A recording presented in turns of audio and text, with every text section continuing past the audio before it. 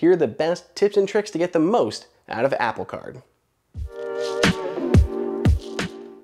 Hey everyone, it is Andrew here from AppleInsider, and today, August 20th, the Apple Card is now available to anyone in the US who has an iPhone. They can now freely apply as long as their phone is updated to iOS 12.4. We're not going to rehash the whole getting started, getting a card, all of that. We're going to dive into getting some best tips, tricks, and practices to get the most out of your Apple Card. So let's see if you know all of these tips and tricks in this video. Starting off, let's understand what those colors on your Apple Card actually mean. And when you first get your Apple Card, you may notice that it shows up as stark white, same as the physical titanium card that you'll receive. So why do Apple's marketing images have all those colors on there? Well, those colors actually automatically show up as you make purchases with your Apple Card. If you noticed, as soon as you make your first purchase, there'll be a splash of color on there. More purchases you make in different categories, it's going to color your card, and they actually mean something. So when you look at your card, you know where your money is going. For instance, household goods, things shopping at like Target, those are going to show up as yellow. Food will add a little bit of orange. Travel expenses, such as flights or hotels, will add some green. Services mix in purple. Transportation adds blue. Movies and entertainment shows up as pink. And health-related expenses show up as red. Understanding what those categories are and those colors can give you more information just by looking at your card so you can see where all of your money is being spent. During the setup process, Apple will ask you if you want to make Apple Card your default card.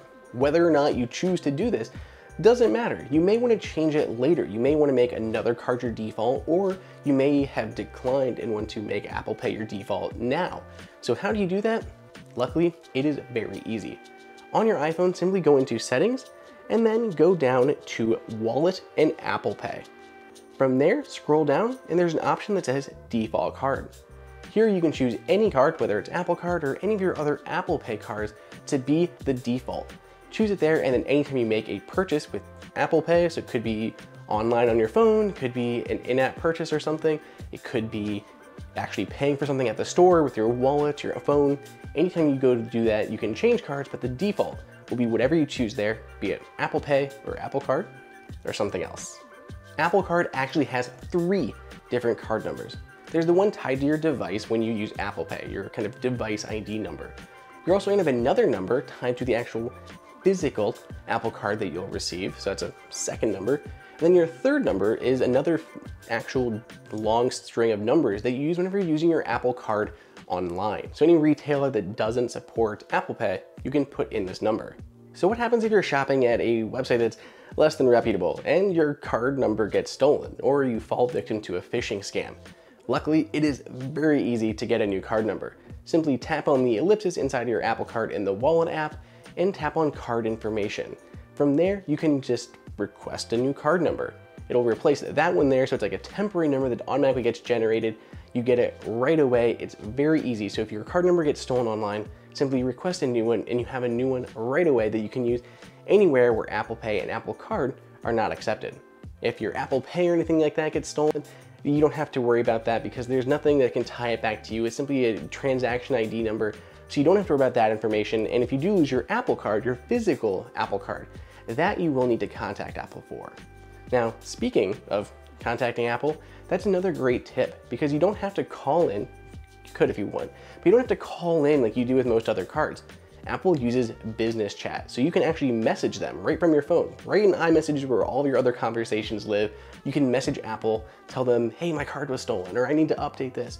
Whatever it's going to be, you can message them, do it on your own time when it's convenient for you. It's a much easier way of managing and using that support interface without having to actually call and get distracted throughout the day.